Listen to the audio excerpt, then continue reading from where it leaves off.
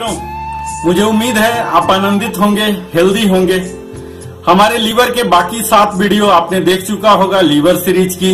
आज इस एपिसोड में हम देखने जा रहे हैं कि फैटी लीवर को कैसे घरेलू नुस्खे के द्वारा ट्रीटमेंट कर सकते हैं, और इसके साथ ही हम जो स्टैंडर्ड ट्रीटमेंट है इन सभी को भी देखेंगे। तो सबसे पहले हम घरेलू नुस्खे देख लेते हैं मित्रों। जब हमें मालूम हो जाता है कि हम ग्रसित हो चुके हैं, हमारा लीवर का इनलार्जमेंट हो चुका है, वजन बढ़ चुका है 5 to 10% से ज्यादा, तो हम अपने लाइफ स्टाइल में चेंजेस करना शुरू कर देते हैं और कर देना चाहिए, जो कि फर्स्ट लाइन ट्रीटमेंट कहलाता है।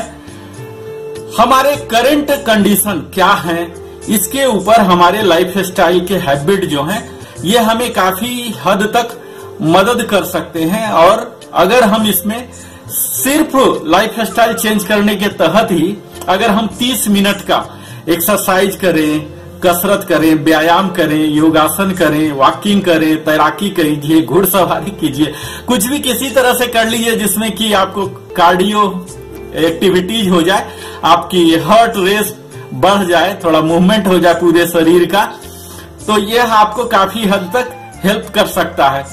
आप अपने अल्कोहल अगर ले रहे हैं, मद्यपान बहुत ही ज्यादा कर रहे हैं, तो उसको घटा दीजिए या तो बंद ही कर दीजिए। इसके साथ ही अपने वजन को थोड़ा घटा लीजिए। ओबिस है तो ओबिस से तो बिल्कुल ही अंदर आ जाइए, ओवरवेट में आ जाइए, और ओवरवेट भी धीरे धीरे घटा के आप स्टैंडर्ड वेट में आ जाइए। जब भी आप खाना खाते हैं तो यह ध्यान दीजिए कि वह पोषक तत्वों से भरा हुआ हो, उसमें बहुत ही ज्यादा कैलोरी की मात्रा न हो, सैचुरेटेड फैट ना हो, ट्रांस फैट तो बिल्कुल ही ना हो। तो इस तरह से अगर हम विटामिन ई सप्लीमेंट भी लेते हैं, जो कि डॉक्टर ही आपको एडवाइज करेंगे, तो यह भी काफी हद तक हमारे लीवर डिजीज, लीवर डैमेज होने से काफी हद तक हमें बचा देता है। और इस पर तो काफी रिसर्च आप जानते ही हैं, मेडिकल साइंस में, टेक्नोलॉजी में बहुत ही ज्यादा रात दिन अनुसंधान हो रहे हैं और भी कई होने की संभावनाएं हैं। तो इस तरह से अगर हम विटामिन ई भी खा लेते हैं, थोड़ा सा मात्रा लेते हैं, कई मेडिसिन ऐसे सप्लीमेंट है, तो उससे इसके रिस्क घट जाते हैं।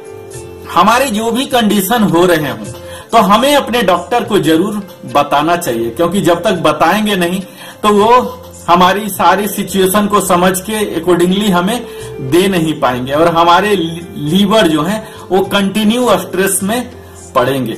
मित्रों, अब अगर हम ट्रीटमेंट की बात करते हैं तो आपको मैं बता दूं कि इसका अभी तक कोई भी मेडिकेशन है नहीं जो कि लीवर डिजीज से आपको निजात दिला सके।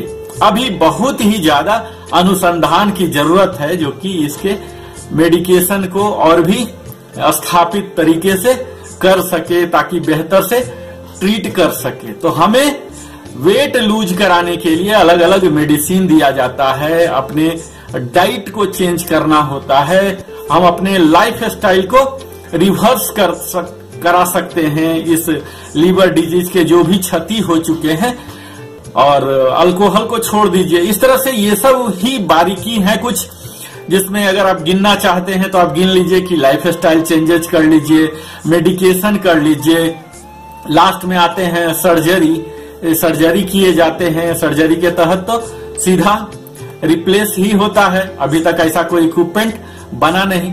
और अगर सिरोसिस के स्टेज में है तो यह लीवर फेलियर करा देता है, जो कि आपको आगे चल के लीवर कैंसर और लीवर ट्रांसप्लांट कराना पड़ सकता है। तो ये तो कुछ घरेलू नुस्खे हैं, इसके साथ ही हम आगे के वीडियो में कई उन सभी चीजों का भी जिक्र करेंगे आयुर्वेद के हिसाब से, जो कि कारगर सिद्ध हुए हैं लीवर डिजीज को काफी हद तक उसका शमन करने में, इलाज करने में। तो घरेलू नुस्खे हैं मित्रों, इसके अक्सर ज्यादा साइड इफेक्ट नहीं होते हैं। आपको विश्वास और पॉजिटिव एटीट्यूड की जरूरत है।